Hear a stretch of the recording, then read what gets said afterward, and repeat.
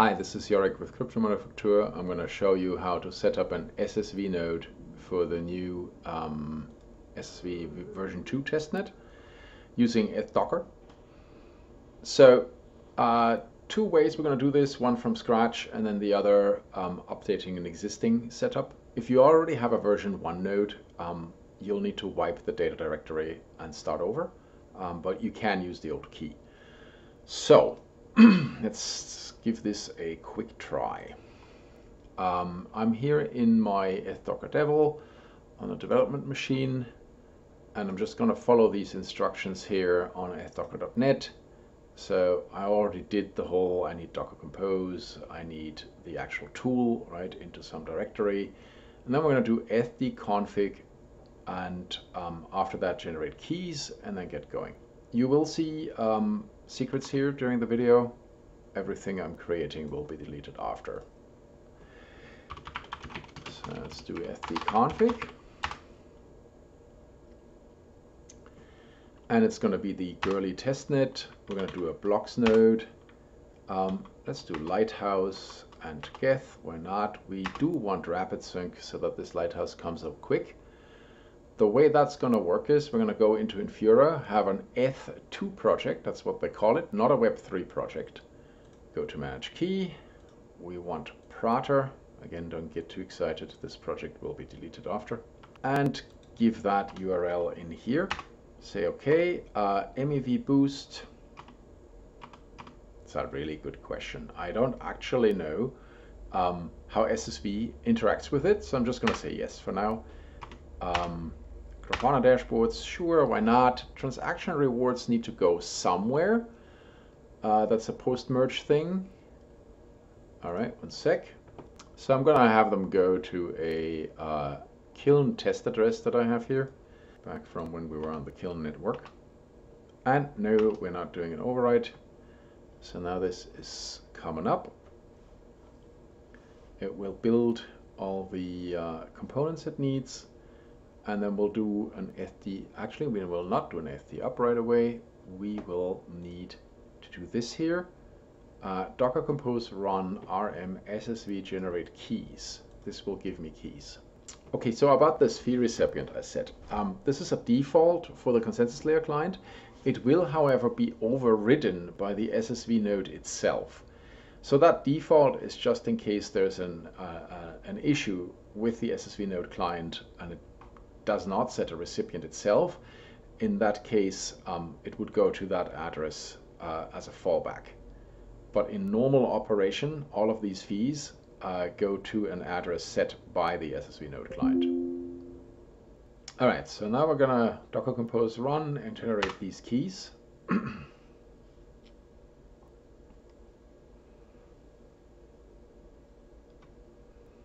So what you have here is the public key and the private key. The private key goes into your configuration file. The public key you will need to register this node.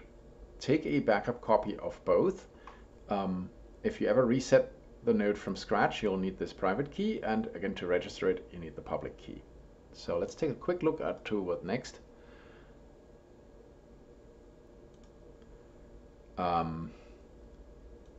Create ourselves a configuration file and then edit it and put the operator private key in. So let's do that. So we're just gonna first create it. So then we're gonna say nano blocks ssv config YAML, and I'm just gonna copy this key here so I have it, but not the quotes, but everything in between. All right. And then it says operator private key, your private key here. So I'm just gonna delete that part and say we want it like that. Good. And Control X to exit, yes to save, enter, done. Now what's next? Let's take a quick look. And start everything with ethd up. Okay, let's do that, and then we'll take a look at the logs.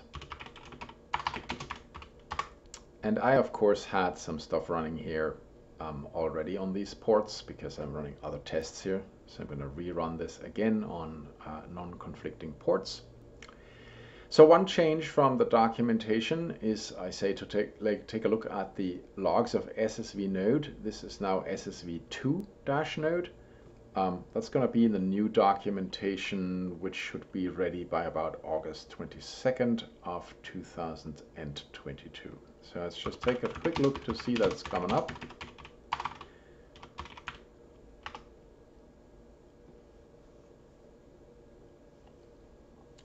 And I see here it's failing because it cannot connect to the consensus client. So let's take a look at what the consensus client is doing. We'll just have to give that time to come up, right? So it loaded the checkpoint block. It did that from Infura.